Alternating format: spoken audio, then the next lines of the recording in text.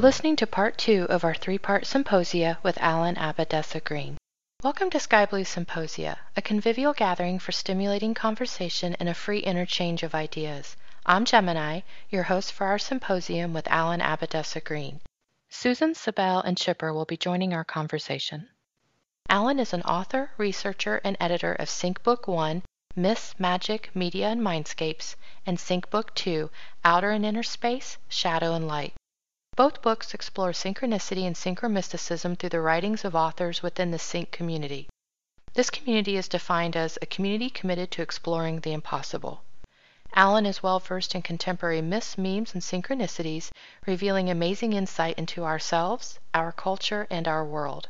SyncBook Radio features 2 weekly podcasts, 42 minutes, and always record with an archive of conversations and interviews with some of the most intriguing minds.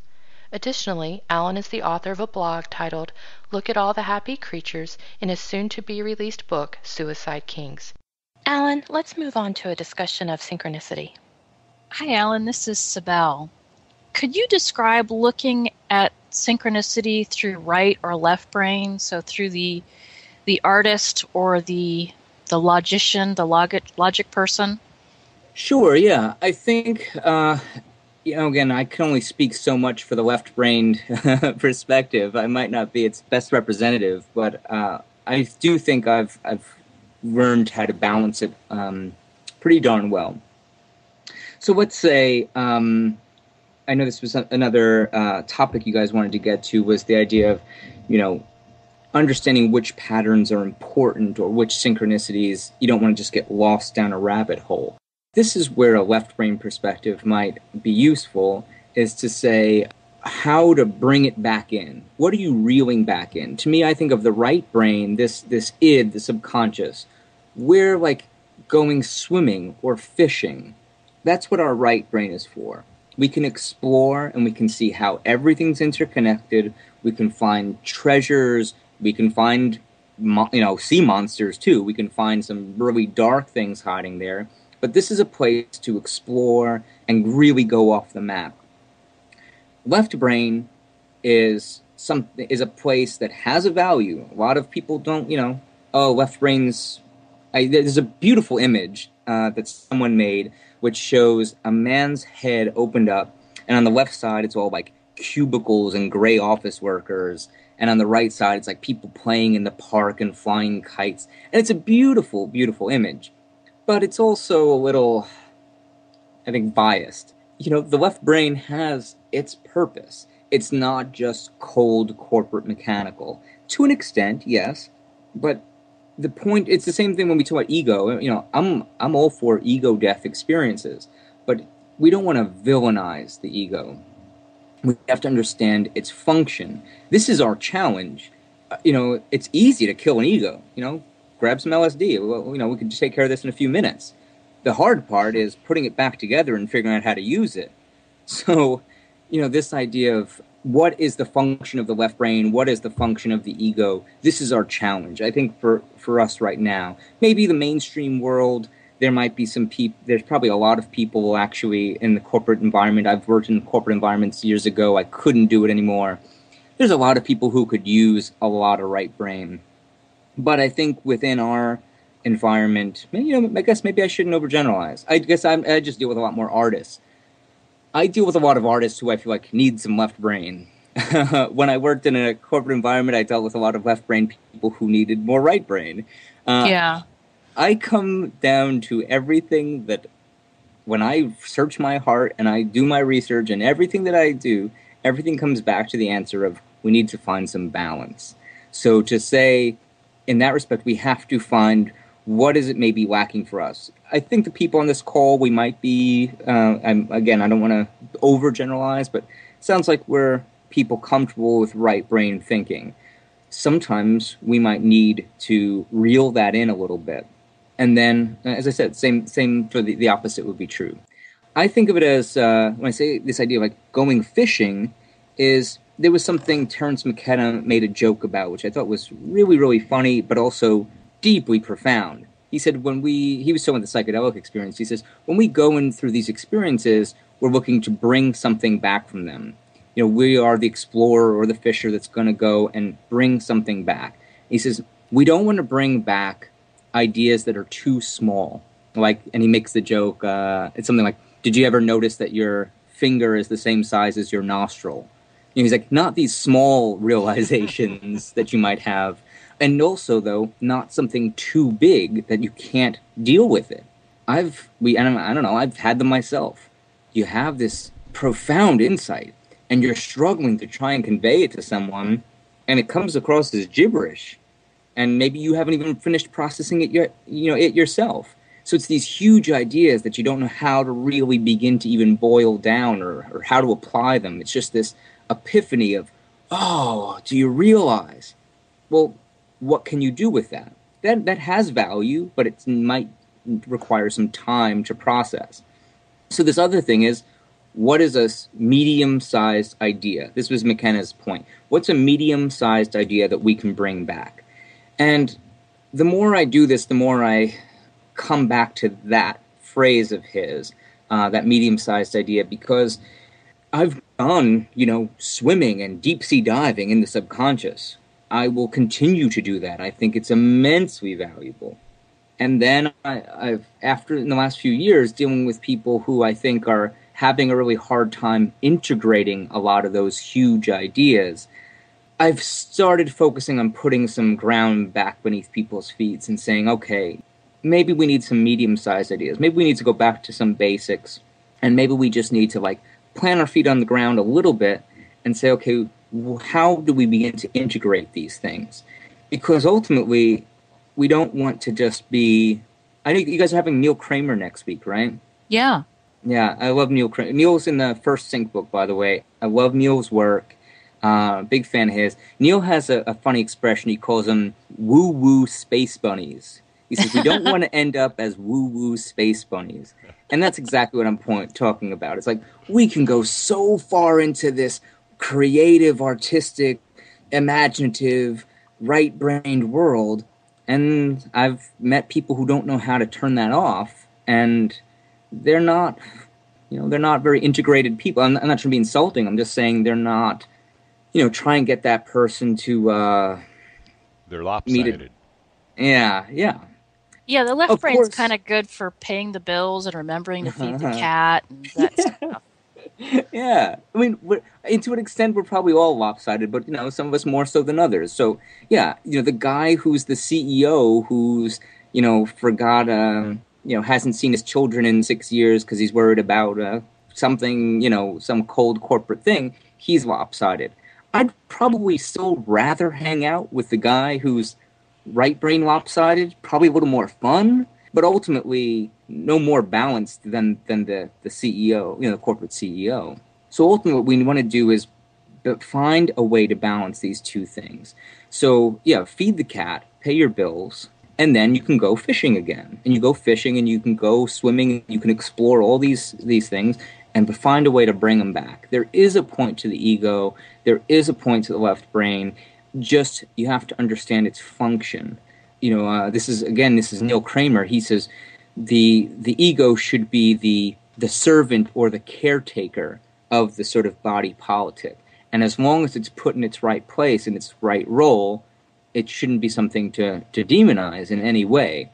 And I just think it's a really important reminder for, I think, a lot of people in this, I'm hesitant to say, overgeneralize to say this is a new age field, but there's definitely a lot of that. And again, I'm not trying to be hard on the new age. I'm just saying the pendulum might have swung a little too far.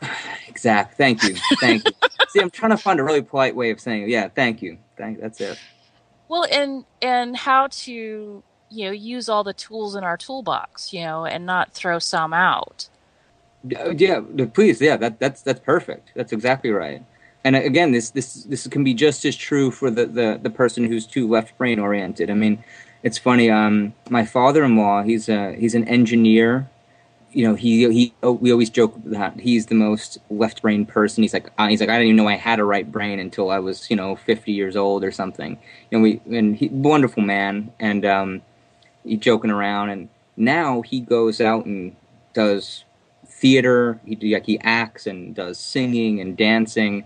And because all his daughters, he has 4 daughters, and they're all, my wife's a ballet dancer, her sister's a gymnast, the other sister does, theater. It's like, so he saw his children doing all this stuff. Again, notice it's the feminine, right? He saw these 4 young girls, his daughters, exploring and playing in all these realms, and he suddenly went, oh, that looks like a lot of fun. Let me practice that. Let me play with that.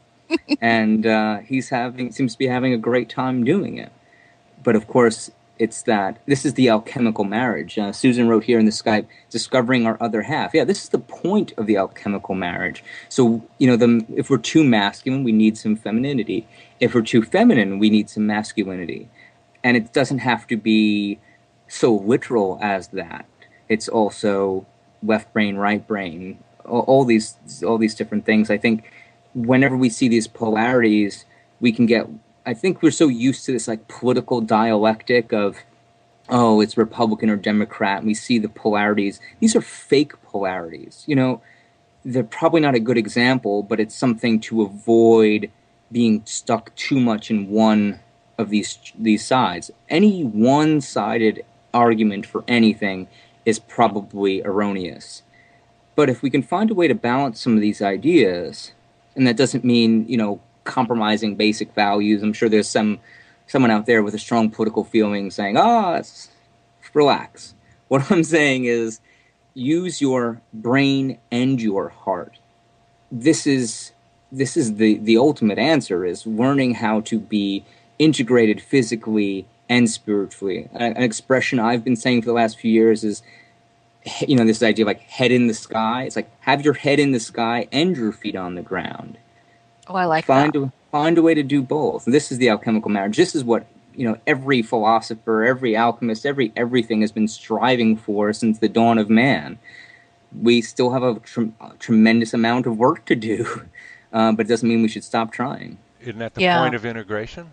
I mean, isn't that the to be at the center of this field that we exist in, regardless of the parameters you set to that field, whether it's you individually or me or us together or you in relation to people you work with and live with. I mean, the common center that each of us has being recognized and lived in. Very, very, very well said.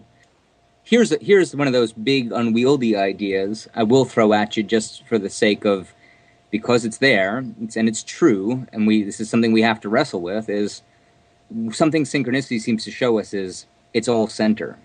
And it's kind of like this Zen little puzzle of how do you, this sort of Zen koan of like, all right, what do you do with that? If it's all, is there a way to really be out of center if it's all center? I think that's not to throw a monkey wrench into this conversation, but to say these are the big ideas. These are the big unwieldy ones, and you got to ask the big ones too, though.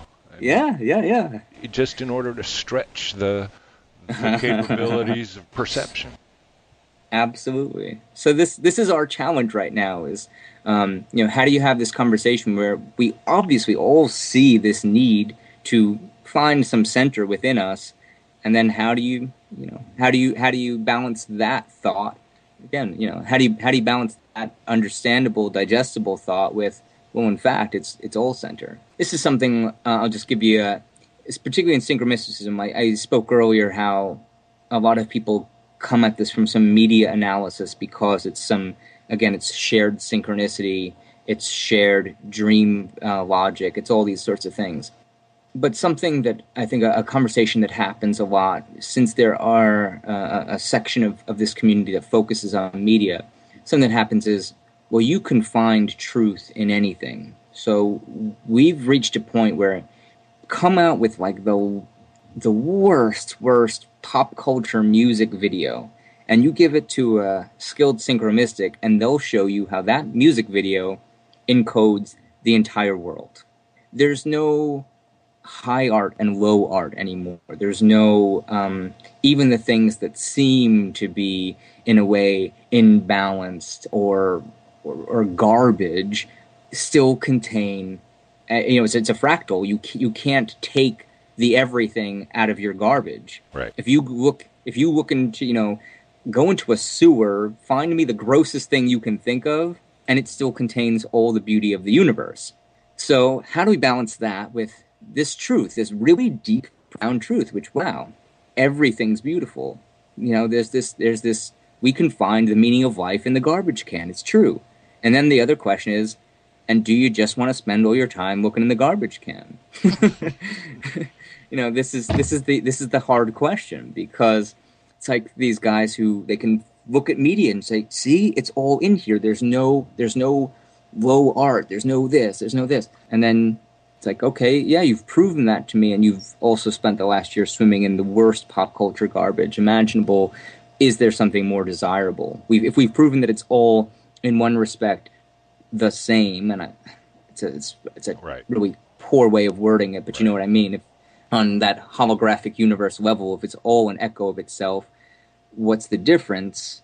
It's the intent you bring to it, isn't it? Mm-hmm. Yeah, very, very well said. Very well said. So this is, ultimately what I'm sharing with you guys is that we are a community that has raised a lot of excellent questions. I think as a community, we've answered a lot of excellent questions, but what I'm also trying to clue you in on is where there's disagreements and where there's, I think, excellent questions being raised. So there's a lot more of debate and questioning going on, somewhat behind the scenes, than I think, and just sort of trying to give you a little bit of both sides of that. So what have you noticed about how women and men see and work with synchronicity differently? How do they notice things differently? What do they bring to the conversation differently? Okay, there are some there are some disagreements on what that ultimately means, but I can only speak as a man. As much as I've tried to integrate my feminine nature, I'm still stuck speaking as a man. It seems to me, having observed this community, we do notice that there are more men into synchromysticism than there are women. We have plenty of amazing women who contribute to this. Definitely in the minority. And sometimes this question gets bandied about. Why is that? And from observing it, it seems to me that since women are probably more inclined and sort of, it's more natural for them to be in that subconscious feminine perspective of this, especially a lot of what we do is intuition based. We haven't really covered that, but what we're building with synchromysticism, I think, comes down to really building a sense of intuition. Well, feminine intuition, it sort of comes with the package. So a lot of times we've even done gatherings where a few of us get together. And the first time we got together 2 years ago over the summer, about I think about 10 of us got together, and there was probably 7 or 8 guys to 2 to 3 women. It was 3 women, I remember, because we kept having a synchronicity with the 3 graces, the sort of 3 of Cups tarot card kept coming up, and we kept talking about the 3 graces. So yeah, it was 3 women, and I guess about 7 guys. And the guys would be going on and on and on about exploring some rabbit hole, or some, academic idea, or something from the head. We're arguing and trying to rationalize all this stuff, right? We're the egos, we're the left brain, at least in this equation. For all that we're right brain artists, we're trying to rationalize it and figure it out and discuss it and all this stuff. And the women just sort of nod and go, yeah, and, hey, there's dishes in the sink, or yeah, and there's like a sort of a duh, of course all these things are, everything you're saying is true. And I think for the guys, it's sort of, they're trying to figure out what that means. And not to put women on such a high pedestal. I mean, of course, women deserve a lot of credit. But just to say, I don't think it's that women are better in any way. It's just that this does seem to come more naturally, particularly the intuition stuff and sort of understanding it on a non-head level. When you have to understand something in a way with your heart or your body, rather than just understanding it in a rational brain sense. This seems to come very naturally to women. This is kind of common sense in that respect, and it's just really funny to see some of these interactions sometimes where the women are like, yeah, and So I think the men are learning. Yeah, I could see men getting all excited in the discovery and women going, yeah, but how do you use that? Yeah, which is funny because this is a very literal expression of the concepts we've been talking about, right? Here's a man who's discovering what it means to have his feminine nature. Oh, I get it. I get what intuition is. I get what your heart is. I get what all these things are. And he's excited. And then the woman, who that comes natural to, what is her question? She says, I want to know how to apply this, because that's what she's not used to, right? Mm-hmm. This is the right brain asking, all right, yeah, and what do I do with it? That's when a woman says, well, what do we do with it? That's her exploring the left brain. That's her exploring the rational. I think that gets missed, I think, very often. That's why she's interested in discovering the left brain just as much as the man is interested in discovering the right brain. To simplify it as right brain, left brain. I like that. So to use a kind of a left brain then, how do you use intuition to sort through competing information, say on the internet or at the grocery store? Well, how do you use the left brain for that? It's a really good intuition. Question. Oh, okay, so yeah. Okay, yeah. So that's just it. I think, again, we talked about you. I think it was you who used the expression of the tools in your toolkit. I think what we need to realize is that's what this, for lack of a better term, this is what our right brain toolkit is for. I think last time I spoke to you guys, we talked about the Cliff High webbot and how, which I really appreciate what he's trying to do, but what I see as a sort of built-in flaw is a computer is going to be logic-based very, very much. And trying to use a computer to shuffle through all this data, it's only going to be able to come up with a logical answer. Or you know what I mean? Like, you can come up with a pattern, but someone still has to interpret that pattern. Something along those lines.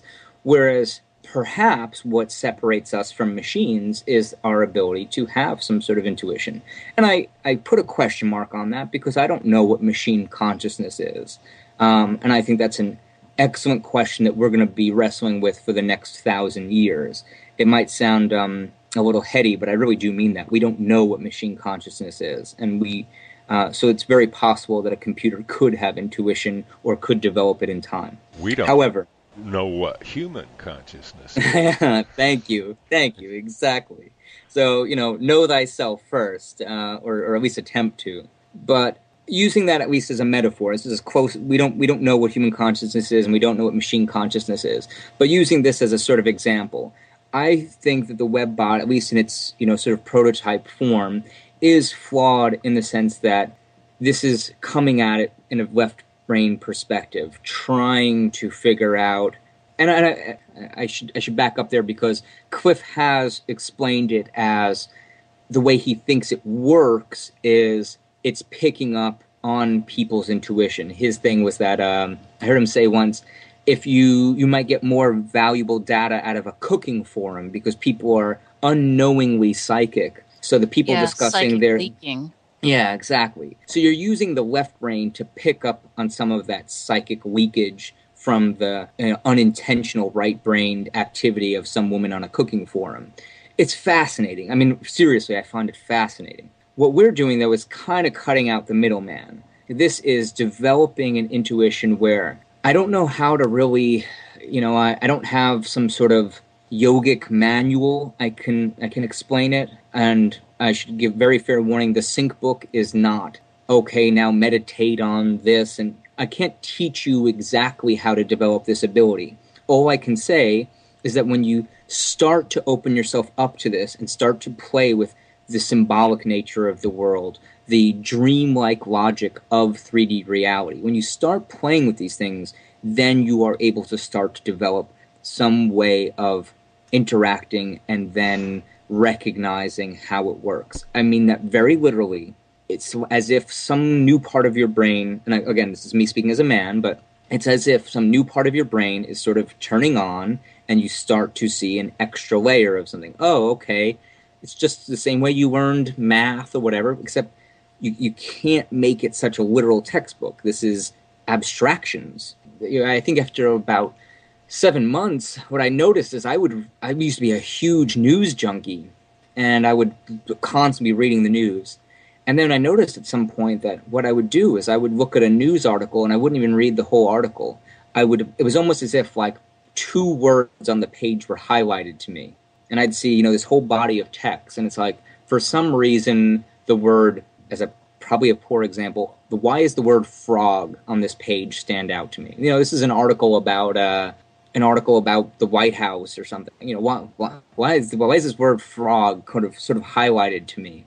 I'm a guy who doesn't like sports. I've just never been interested in sports. I found myself start clicking on sports stories because, like, okay, well, that's interesting. Why is frog standing out to me? And then I'm looking through the news and I see that there's some sports team named the Frogs or something. And then I'm like, okay, let me read that story.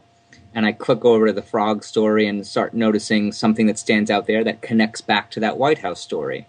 And it's just in this sense, it's in this weird abstract that I'm very sorry, I can't really explain how it works. But there's something, again, this is intuition, where you start picking up on something.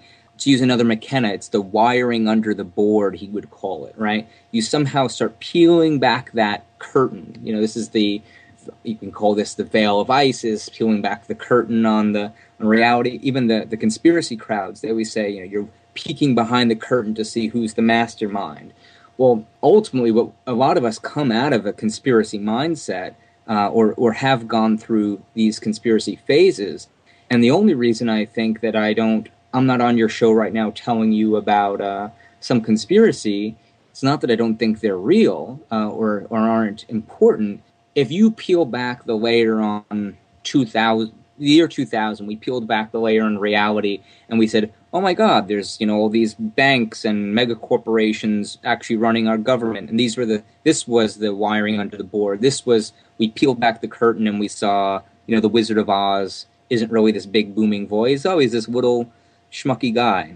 And then what happens when you go into the room with the little schmucky guy who's actually not this grand wizard but the humbug, and you actually peel back that layer and you say, wait a second, it's not actually being controlled. This whole universe is not being controlled by the Federal Reserve. This is being, they're very powerful in one respect, but only to a point. And this is peeling back another layer and another layer and another layer. So it's almost like once you peel back a layer, you don't need to look at it anymore. Now you're looking at the next layer. And so, at least my experience because the internet there's so much out there, I find now that there's stuff that I just skip over that I used to, I want to find out about that. I don't mean this is a cop-out, but we do need to be balanced. We're pausing this conversation to allow our guests to tell you about their activities and how you can learn more about them. Alan, tell us about other events in which you are involved and where one can purchase your books. Oh, thank you. My website is syncbookpress.com, or you can go to thesyncbook.com.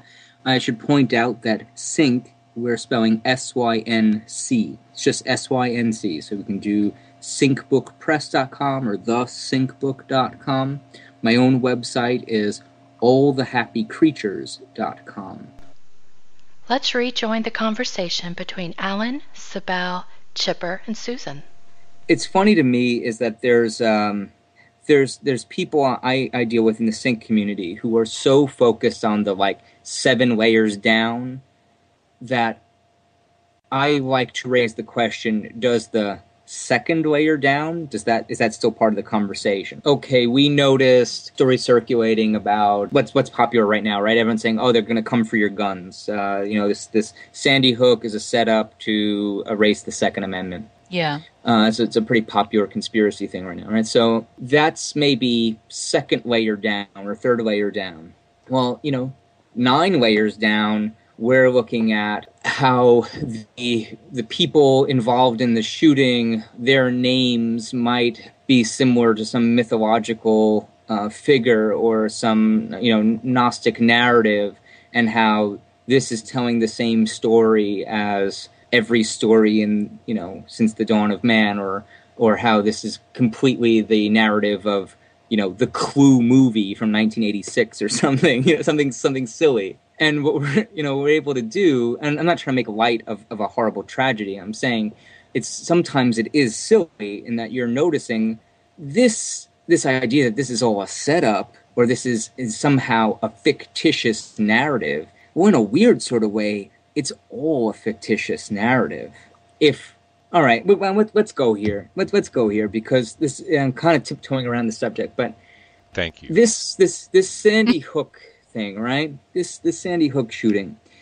I'm used to people who are picking out weird little tidbits in movies or events and going, fixating on one small little detail and blowing it up and saying how weird this is. This phrase, this Sandy Hook thing in the Batman movie, if someone showed me that as a media synchronicity, if it was someone's blog post, I'd think it was a lame synchronicity. I would be like, okay, yeah. And the level of weirdness that I'm used to at this point, again, is why I come back to the idea of truth in advertising. I don't know if people are ready for how weird it really gets. I'm not saying that as trying to be, I'm so much more enlightened or so much more. I'm just saying, when we talk about this idea of you can go 2 layers down or you can go 9 layers down, I'm raising the question for the guy who's 9 layers down, saying, does 2 layers down still apply? Should we not still be concerned that, the Federal Reserve just did something that, if the Federal Reserve does something that either causes inflation to go up and now I'm struggling to pay my bills? Well, that's just as real as, this Gnostic narrative and this universal truth. Yeah, okay. Again, this is the importance of the left brain comes back in and says, hey, all that's important, but hold up, I got to pay my bills. So that second layer still applies, very, very much so. But what we're doing, and I'm partially responsible for advocating this, is I've been advocating that the conspiracy guys need to start realizing that it's weirder than they think. And I've been advocating that, and now I'm at a point with this Sandy Hook thing, I'm at a point where I'm going, ooh, maybe they're not ready for it. Because the conspiracy movement is used to fixating on a small connection that shouldn't be there. And then they're saying this is evidence of, obviously, some grander manipulation. So the conspiracy guys are basically also sync weavers, right? They're saying, hey, wait a second. Why is the father of this shooter is connected to finance, and then the father of the Aurora shooter is connected to finance, and the father of Sandy Hook is connected to finance? Hey, that shouldn't be.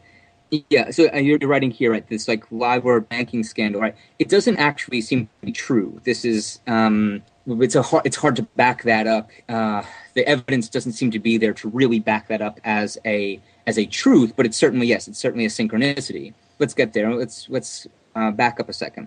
So the conspiracy crowd is used to noticing 2 things that, for all intents and purposes, shouldn't be connected. This doesn't seem to make sense. Hey, I'm going to fixate on that and try and dig into it. And it's sort of investigative journalism to an extent. We're also, our internet generation is very lazy about actually verifying data. So we develop a sort of conspiracy intuition, which is these 2 things aren't connected. I know that the media lies to me, which, yes, I'm not here to tell you the media doesn't lie to you. The media is terrible. You shouldn't be listening to it. But if you're going to take it from a conspiracy perspective, you sure as hell better try and validate it. You sure as hell better do your homework, double check, triple check, and to the best of your ability, and see if you're really going to go out there and argue that this is intentional. Don't just say it because Alex Jones told you. Don't just say it because someone else told you.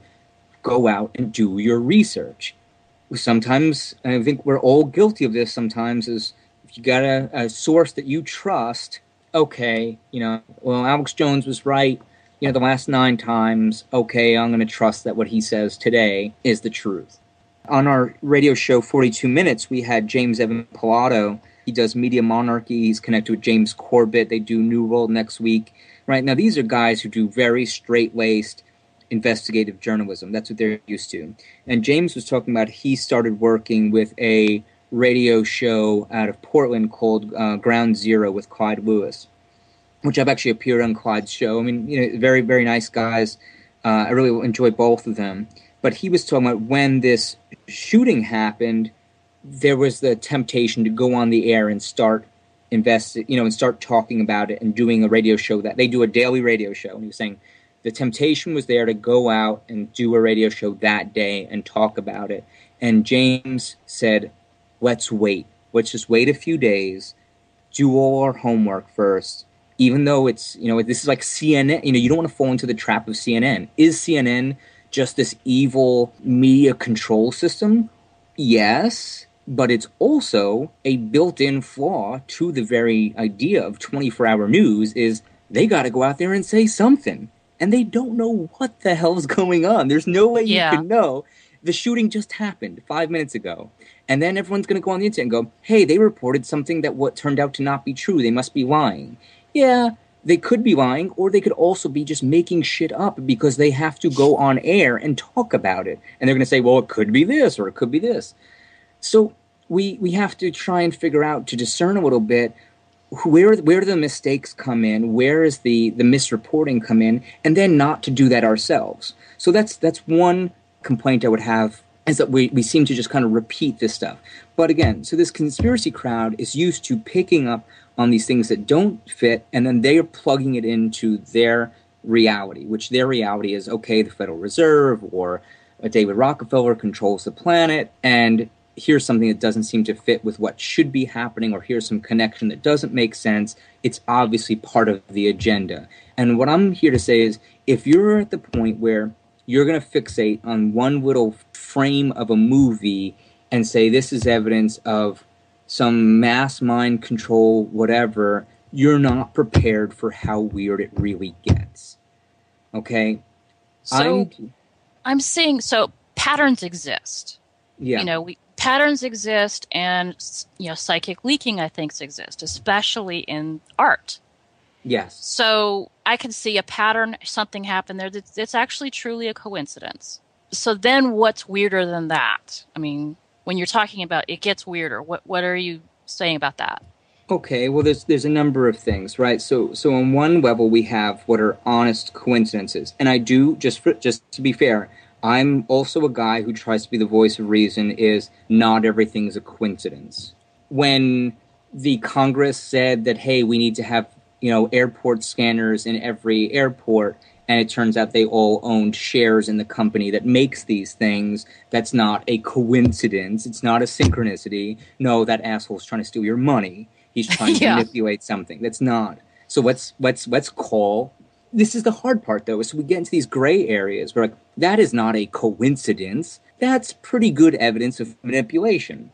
Something else, but to say, though, obviously there are things, particularly in art, which we can call psychic leaking. I think that's a great phrase. It's probably as good a phrase as we're going to get. But something seems to happen. And speaking as an artist, I know that it's happened to me over and over and over again, where something that I'm doing just purely artistically, and then that same sort of thing seems to happen in the quote-unquote real world, in consensus reality.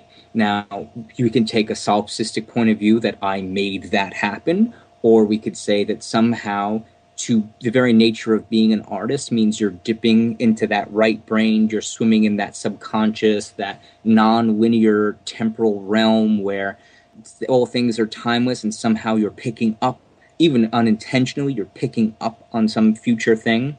I also do think it's possible to, if you learn how to navigate that realm, to kind of pick up on future events, and whether that be in a WebBot-like process or a Goro Adachi type process, where you're able to essentially accurately predict future events. We are able to do these things. I spent a few months on my blog really exploring that concept, testing it out, just to see if it was even possible before dissecting whether or not it was useful or not, just to answer that question to my satisfaction. And I spent a few months on my blog where I was just trying to use these patterns as a way of predicting future events. And to my satisfaction, I was very successful. And then the conversation gets raised. I have some friends within the sync community who say, my friend Will, he says, of course sync predicts the future. What's the point? What's the point? Because if you're pointing to a nonlinear aspect of reality, is what's more interesting, that you were able to tell the future, or that you have to figure out how to live in a nonlinear reality? So these are, again, excellent questions. But my point is, when you say it gets weirder, is to say the questions that get raised is if artists consistently are kind of predicting the future in their artwork.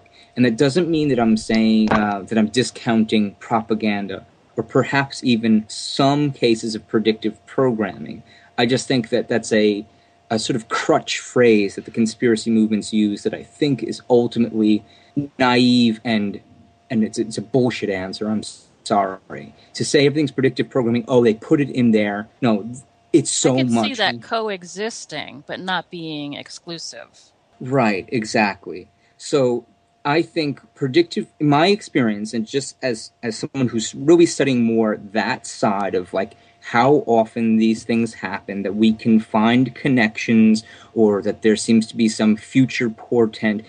Again, it's not just media, because I think what sort of reminds me that it's not just media is because we'll be having a conversation with amongst my friends or my family or whatever it is, and some aspect of that conversation will come up in the news event later that day. That everything is sort of an echo of everything else to such a degree that if you're really paying attention to it, you see it. But most people aren't dissecting their conversation with they take their cat to the vet, and there's a magazine sitting on the table, and there's some family sitting on the other side of the room having a conversation. You're not picking apart those pieces because you're not thinking they're part of some grand conspiracy. Those are just little data bits flying all around you.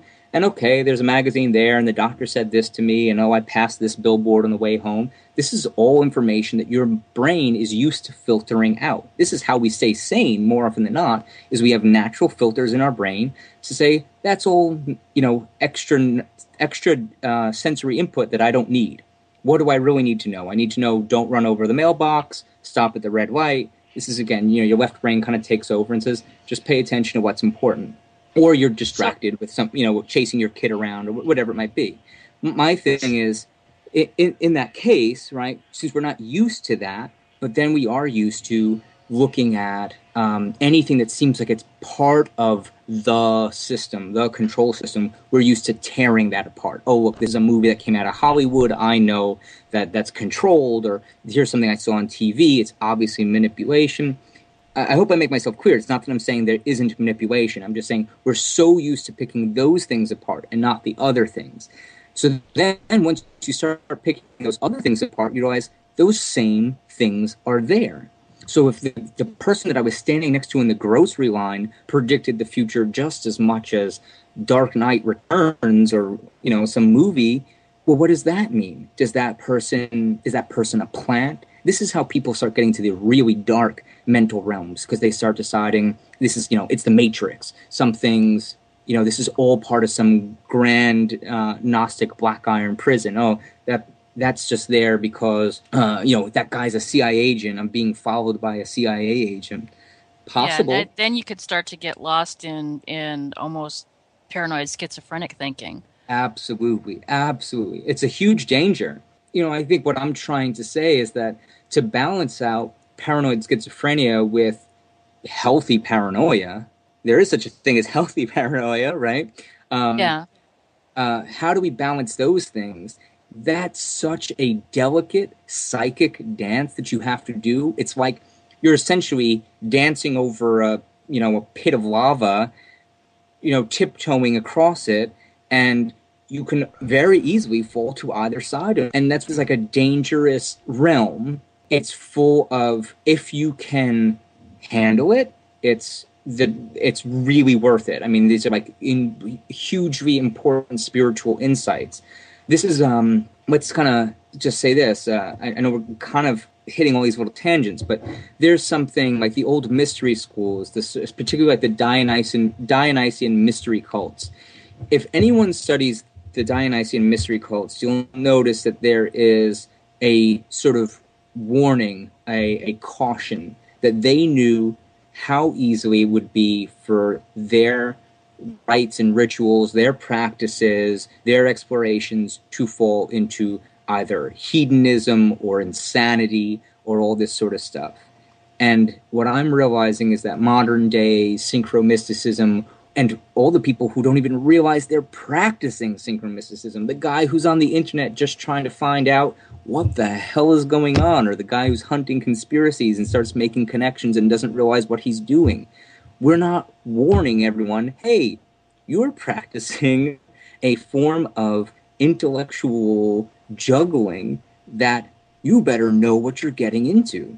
If I handed someone, I made this comment and I always recorded it today, if I handed someone LSD, I would give them a really, hey, I'm telling you I'm going to give you something that's going to challenge your perception of reality. Yet, you can go to Target and buy an iPhone, which is just gives you access to every piece of information that, you know, the human experience has collected, and we don't put a warning on that. We just say, hey, you probably shouldn't use it while you're driving. What about, this is a psychedelic object. The iPhone, the internet, these are hugely psychedelic objects that will forever change and challenge your perception of reality. We don't talk about that. Alan, do you think that right now the filters that we normally put on our brains and our minds that used to filter all this stuff out because it was too overwhelming, do you think they're falling away, or do you think that we're just more aware of things and so look for them, or a combination thereof? What's your thoughts on that? I would say it's probably a combination. I definitely think we're learning to handle more. You know, the guy who, I don't know, you go back even 100 years ago, how much data did you have to really process? You know, of course, you're still processing, you know, your livestock and things like that. You know, let's say you're a man working on a farm 100 years ago, you're processing a certain amount of stimulus around you. You know, oh, make sure there isn't a wolf coming. You know, you have certain basic needs of what you need to process. Now let's fast forward 50 years. Someone now has a television for the first time. Okay, now they're watching television, and there's a real human being sitting on the couch next to them, and there's some projected image of a person on a screen in front of them, and you have to maybe this extra level of sensory input. Well, now you look at a TV screen and there's like words scrolling across the bottom and different images flashing up and 10 people talking at once, and you're looking at that while checking your phone, while driving, while, you know, it's like, we definitely are learning how to multitask. Look at what did Microsoft Windows, probably the most universal home computer thing, what did it really teach us how to do? It taught us how to multitask, right? And now we're at a point where we have 35 different screens open on our computer and 5 different browsers, and you know, you're listening to this and you're still trying to have a conversation. Of course, there's a danger of overstimulating ourselves. There's all sorts of things we could kind of dissect here. But I guess what I'm saying is we definitely figured out how to take in more information. I remember being in high school. My friend worked. He was some sort of stock investor, and he had a job where what he would do is read financial articles into a tape recorder. The woman was blind, and so she couldn't read all these articles. So what he would do is he'd go to work and pick up a magazine and start reading into a tape recorder, and then she would take all these things. And what he told me is that she would listen to 9 of them at once. And I always thought, how the hell could this woman hear 9 different articles being read to her at the same time and process them all? So I'm just thinking she's some sort of savant, which is probably true.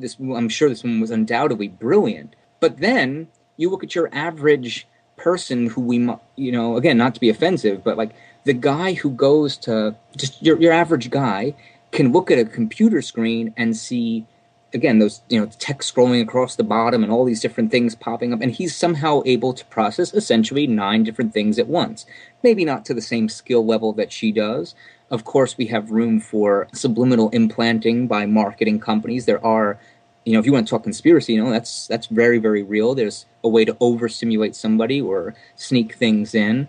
But my point is, your average human being is essentially able to process 9 different things going on at once. It's just a skill we've sort of developed. We're adapting to swimming in this, internet-based data stream or media-based data stream. Since we are adapting to it, it's a skill we're developing. Again, probably not with as much skill as that woman that my friend used to work for, but we're collectively developing that skill.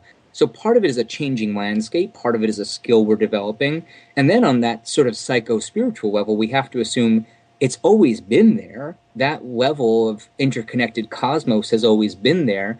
We just probably hadn't yet developed that skill, how to process that bird chirping, that car driving down the road, this happening all at once. And what we're slowly starting to develop is how to pay attention to all those things and drop some of those filters, let in a little more information.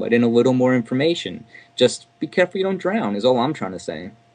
Yeah, and maybe there aren't so many saber-toothed tigers around to chase after us, and so we can do it now too, so thanks. Well, so we don't have saber-toothed tigers, right, but what do we have? We have some company who wants to sell us Cheerios, and some other company wants to sell us this, and yeah, right. Monsanto's probably much worse for you than saber-toothed tiger. I mean, they'll both kill you in the end, but I'll take the saber-toothed tiger over Monsanto any day. So yeah, it's easier to figure out anyway. Isn't that a synonymous expression of what you were trying to say earlier about the right side of the brain is increasing its play area? Sure. Yeah. It's funny you mentioned Monsanto. I mean, I was just playing with that the other day. Now, this, there will be people out there who will go, I'm going to dissect for you a corporate logo or a corporate name, and I'm going to show you that it's really this Luciferian plot behind the scenes to... I'm not saying that. I'm just saying I'm telling you what the honest answer is just me playing. I was thinking about the word Monsanto just a few days ago, and the word mon, M-O-N, right? This is like mono. It means one. San, S-A-N, this is without. And then T-O, we could think of as either giving, or we might see it as a play on the number 2. So it's the pure monopoly. It's one without there being any other second, or without giving to anything else. Simple little, playful wordplay. And I mean that very seriously. Wordplay. This doesn't have to be serious. I had somebody...